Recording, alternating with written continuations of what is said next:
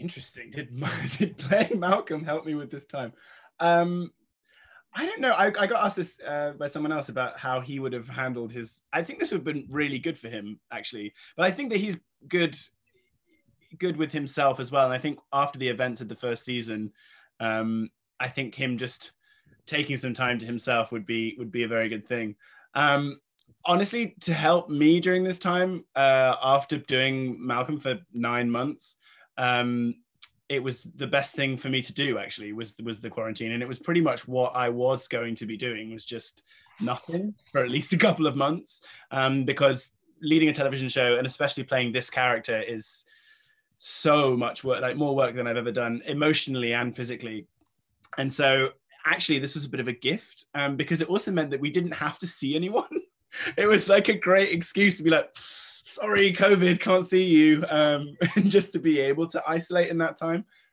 It's gone on for a little bit long now, and long may it continue if it's keeping us all safe. But certainly at the beginning, it was a nice way for me to decompress and get back into who I am outside of the character, which has been nice.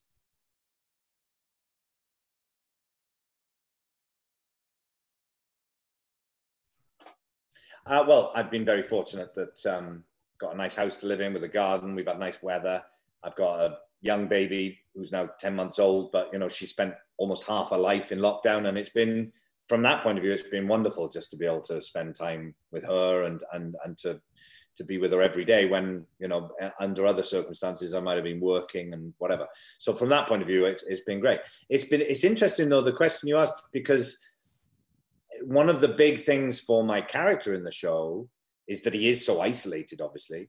And for someone where control is such an important part, control and power, such a huge thing for him, to not know what's going on out there, to not have a way to interact with the world. And, that's something that obviously we've all been kind of going through a bit.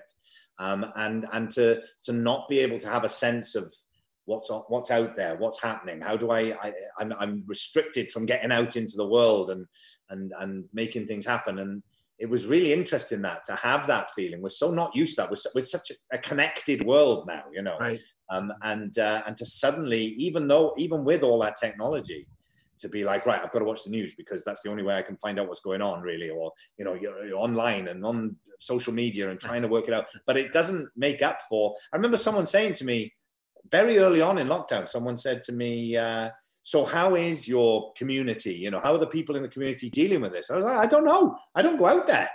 It's really frustrating. And I don't know how people are feeling about this. I can't talk about it because I've only got what's online. And if my community isn't there, then I don't know because I'm not interacting with them. So that was really fascinating in terms of the character.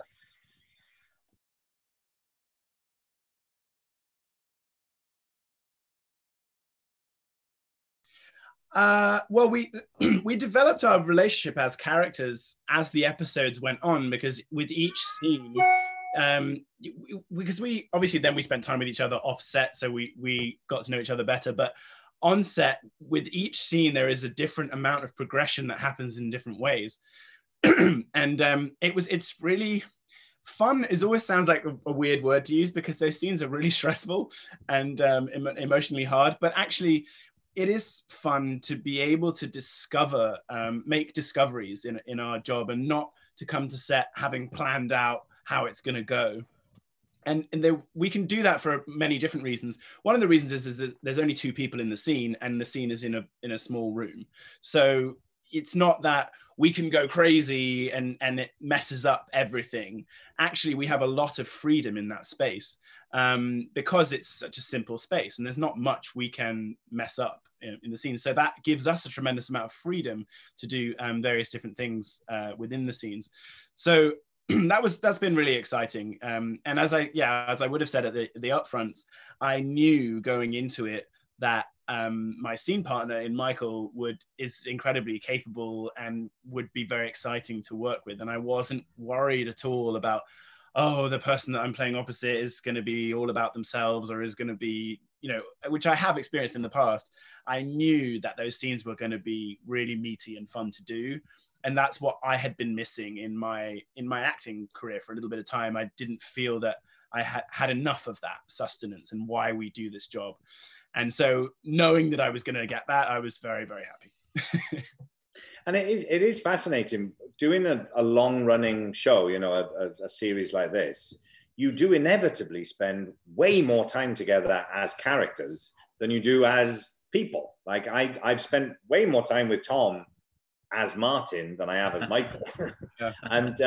And it's interesting how that works, because you do, I mean, it's not even a shorthand. You just, my understanding of the character of Malcolm is through the accumulative experience I've had with him in my cell, you know, and it's very real then. You don't have to do that weird switch, you know, if you're spending a lot of time as people, as actors together off set, you're like, oh yeah, now we're characters. You don't have to do that, because you're sort of in character all the time, pretty much together. You'd have to work really hard to spend as much time together as people as you do as characters. Like, it's just impossible. And that really helps with something like this, particularly when, you know, my character is just isolated in a cell, and then his son comes in and he's like, right, you know, you it's like soaking up like a sponge information off the other person, which really helps in terms of the acting, because you really do listen. You really are hyper aware of any little eye movement or gesture, because, you know, you're trying to read off the other person all the time. And I think that really adds to the scenes then.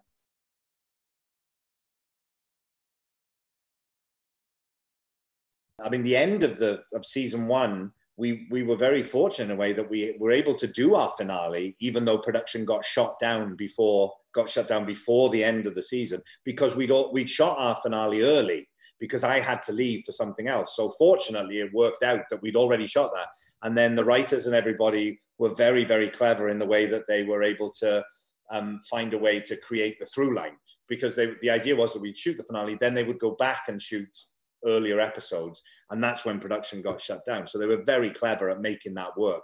But we were very fortunate, unlike other shows that just didn't get to end their season. We already had the end of the season, so that was very fortunate.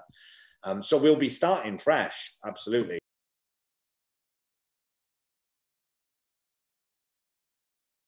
Going to be very hard. I'm kind of, I don't know, I'm not looking forward to it in a way, because a lot of stuff which makes the job enjoyable won't be there anymore. And what I really enjoy is spending time with the crew and working things out, and it being kind of a group effort. And it won't feel like that in the same way. And me being the lead character, like if I get ill, then we're a bit screwed really. And so I'll be in this, I don't know, like some kind of pod, like all the time, like being like, very protected the whole time, which I think will be very isolating. And so that's going to have to be something which emotionally and mentally I have to come to terms with. And just little things that I would do for myself, like grabbing a pizza on the way home at a local bar. Like I can't do those little things that will allow me to decompress. And so there'll be a lot of coping strategies and stuff that come in.